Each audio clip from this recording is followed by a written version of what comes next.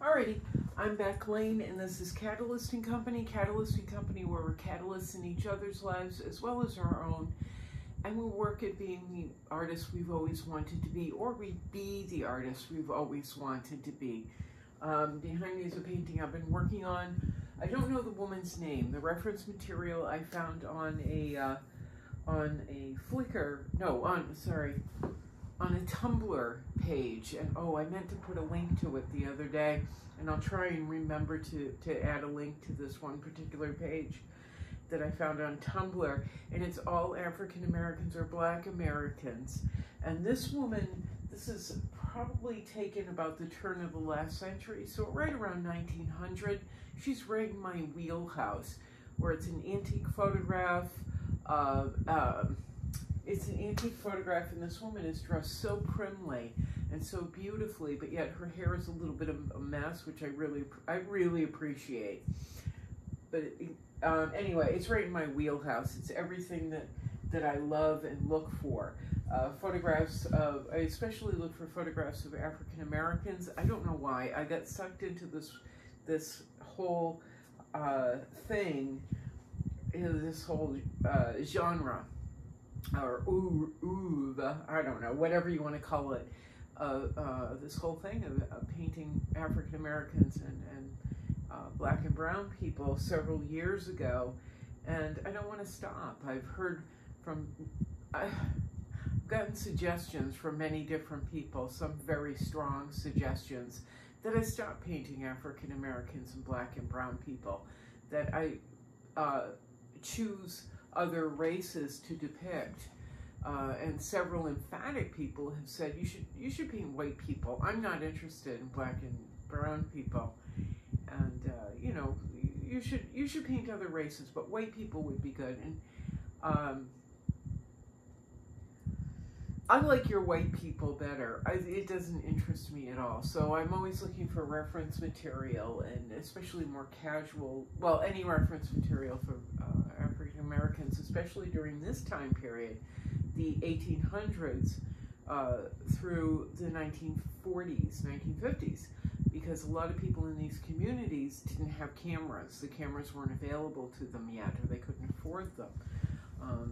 So I appreciate being able to find reference material like this. So this is who I'm working on, and I may give her a name. I may just stick with unidentified woman, because she is not identified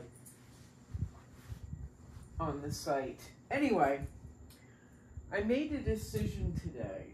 I was able to go to Blick in Tampa. I have not left Sarasota in over 4 years. In over 4 very long, tedious, life-sucking years. And so you've watched me get older and older and more drained, and you've watched me try desperately just to keep breathing, just to find a reason to keep breathing. And today, I took a planned trip with some friends, 2 friends, to Tampa, and it was so nice. It was just so nice to be in a real city and see all kinds of people and buildings and vibrancy, and feel true, genuine life.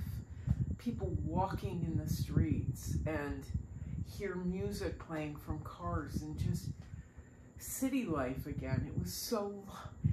It was rejuvenating. My friend took a photograph of me while we were waiting to get lunch, and she sent it to me. She took several photographs, thank God, because she sent this one picture to me, and I just look drained and exhausted, and I look like the life has just been taken out of me.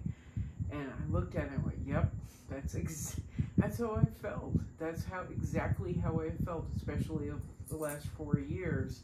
And as time has gone on, with me not being able to go anywhere, and probably you the same. But anyway, I got to Tampa today. I got to eat some really beautiful Asian food. Oh my God, it was so good. It was so good. And I can't remember the name of the restaurant now. Anyway, it was like, oh, oh my God, something besides turkey burger and lettuce or pantry food, you know, food out of the food pantry. It was just so, it was so awesome. It was so awesome living a day like I'm actually alive. And in that day, we picked up 2 canvases at Blick, which are going to be used for a commission. But I was also able to go back to Michael's and get a couple more. So now, in my little painting studio, feeling somewhat rejuvenated, still looking exhausted and drained, but feeling somewhat rejuvenated and vaguely aware that I am a part of some world, seeing it and feeling, oh, God, it was really nice. I now have 2, 4, 6 canvases. But I also made the decision to pull out Michelle. I was going to put Michelle to the side and let her dry and look at her in a couple of days and see what I could do with her, because I know I could fix her. However, I don't want to. I don't care. I don't care enough to fix her. The head really is too out of proportion with the rest of her body. Even when I looked at her in my drying room, usually I turn the canvases around so I can't see them. And then I could turn them back around and I see them with fresh eyes. It really helps. You should try it. I kept looking at her, and her chest is too brown. It's explicitly brown. And as I said many times, I don't like using a lot of brown when I'm painting black and brown people, because it feels inappropriate for me to choose which color brown is the correct color brown. It is not my business to be deciding which skin color is the correct skin color for people who don't look like me, and that's why I use teals and blues. So I made the decision to do this. I am going to wipe her down as best I can. Most of the oil paint is mixed with mineral spirits, so a lot of it will come off, not all of it. But hopefully I can get her down, get the image down enough where I can do another painting over the top. I will not re-gesso it. I'm just going to leave the oils. I'm going to leave whatever residue.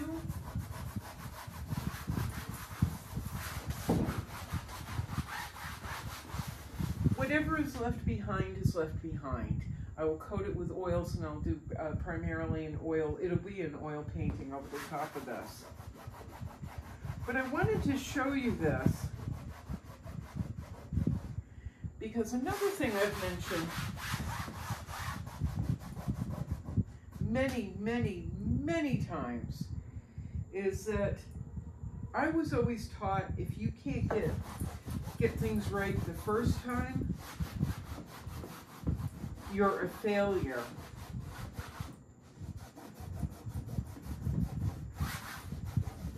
And I've always felt too that I know I can correct things. I know I can correct it.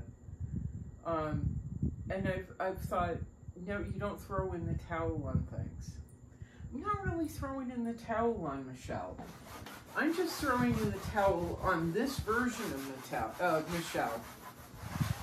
And I'll just redo her. I'll just redo her on another surface.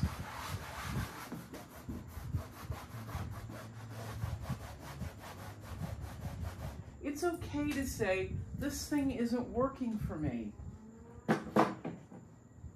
It's okay to say, I don't want to waste more paint on something that isn't right, and something I won't be proud of.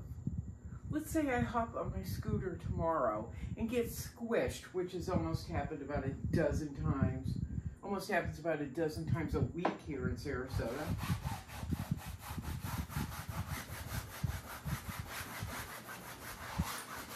But if I get squished tomorrow, do I really want this to be part of my portfolio that I leave behind? I don't know if the portfolio is going to go anywhere or not. It may end up in a dumpster. But do I really want this version of Michelle left behind? I know I don't.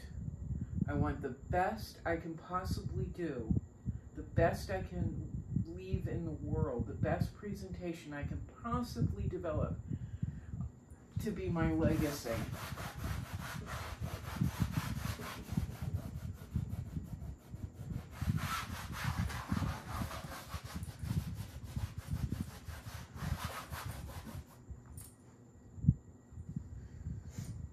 So I'm wiping her down, and I'm not sad.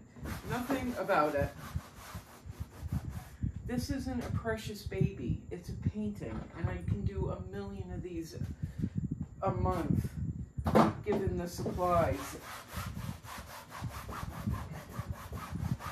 When I have the money and the supplies, I can do this all day long. I paint in my friggin' sleep. So it's not a precious baby.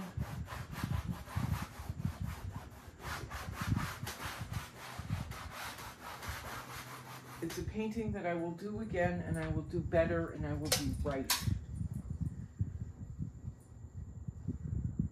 I will do something that I can be proud of, even if I get squished.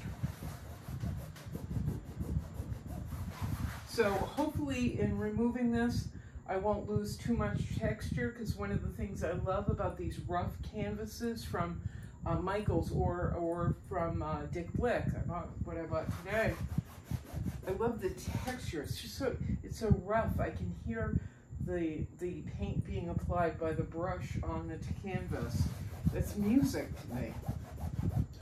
So hopefully I won't fill it in too much. I won't be pressing the paint into the canvas too much, because I don't want a smooth, glassy surface to work on.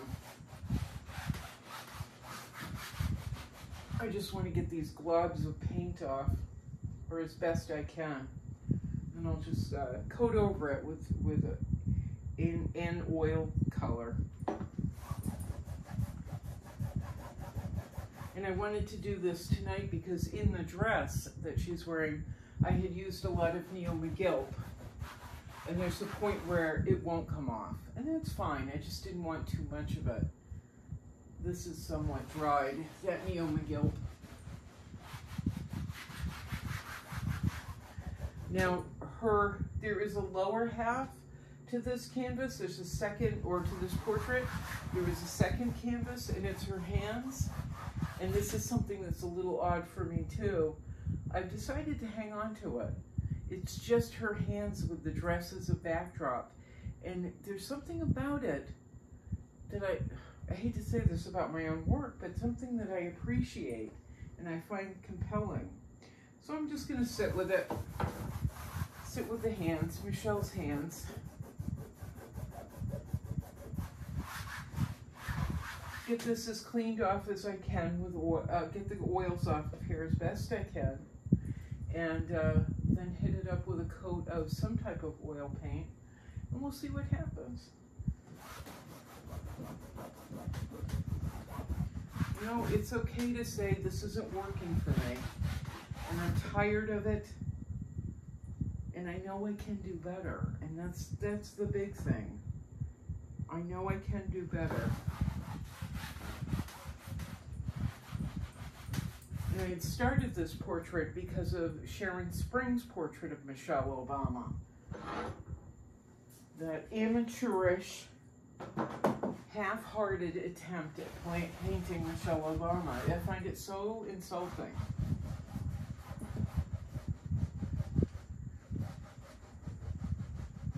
But I don't want to do the same thing. I don't want to follow in the footsteps of Sharon Spring either. I don't want to say, well, it's the best I can do today, and just that's it. That's the end of the story. No, I can paint Michelle Obama. I can paint her, and I will. And I can do a significant version of her, a significant portrait. So, since I can, I will. And it will not take me 9 months like it took Sharon Sprung. She actually was notified 6 years ago. 6 years prior, so I guess that would be 7 years ago, that she was on the list to paint Michelle Obama. And then she was notified 9 months ago that she was the official choice. This was invitation only to paint the First Lady. And she got a phone call that 9 months ago that she was the one that was chosen. And as I've discussed, it's a daisy chain of political people that she's painted. Political celebrities, status people that she's painted. And so she has all those connections. So she was chosen, she was anointed.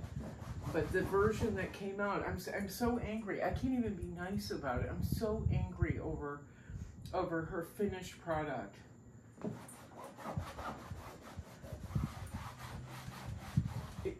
It's so basic.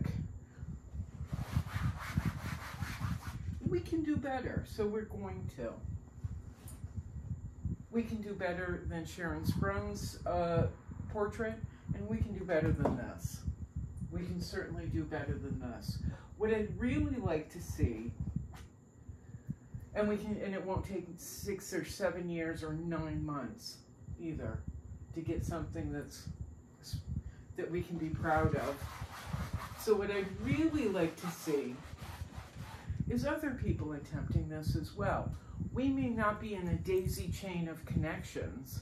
We may not be the anointed ones, but we can fucking do this. So let's do this. I would like to inspire other people to try. Not just to try though. If you're not happy with your first attempt, you're not a failure. Try again. Do it again.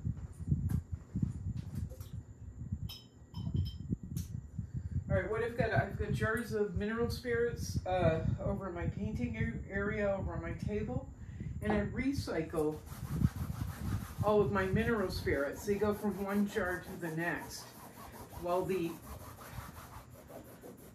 sediment, when the sediment is released from the mineral spirits and collects on the bottom, then I pour the clear mineral spirits into another jar. And then I wait for the sediment to settle and then pour it into another jar. And so I just keep using the mineral spirits. And if you don't know, a lot of this isn't coming off, unfortunately, right now anyway.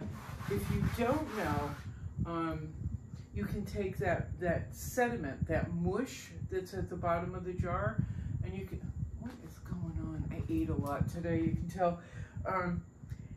You can take that mud, that mush, and you can actually mix it up and make it into its own color, adding oil, I don't know. Check online, that's what YouTube is for. You can actually grind it down and take that muddy mush and make it into something usable.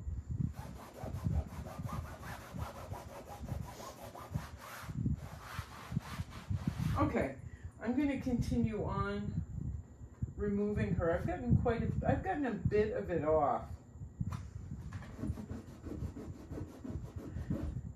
She did have a lot of layers though, because I did work at her quite a while. But we'll see how much I can get off, and we'll see what I use it for. This is a 36 by 36 inch canvas. God knows I've got enough images to work from. God knows I love to paint, so I'll find something to put on here. But I don't want it to go to waste. I don't want to just throw it in the garbage because I'm not happy. I want to see if I can use this again for something else. And we'll do Michelle again. All right, I'm Beck Lane. This is Catalyst & Company. If you'd like to help support Catalyst & Company, help me get more canvases, more paint. And thank you very much, Catherine, for today. Got to eat lots of Asian food, and we got Starbucks and croissants, painting supplies, which is fabulous. But if you'd like to help support Catalyst and Company, all the links are down below, including PayPal, Cash App.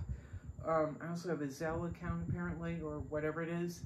And TeePublic, Patreon, where you can supply monthly support, and I'm very rude and don't talk to people very much on it. But Patreon. But also, if you're interested in purchasing artwork, if you've seen images here or on my website, which is also linked down below, that you like, let me know. And I'll put you in contact with Andrew and Mark at Chasing Galleries here in Sarasota, or Jay Louise at Blue Egg in Fort Lauderdale, or Raphael Coelho up north in Newark, New Jersey. Okay, ready? Here we go. Ready, Carrie? Here we go. Mirror, mirror, mirror. Boink, boink.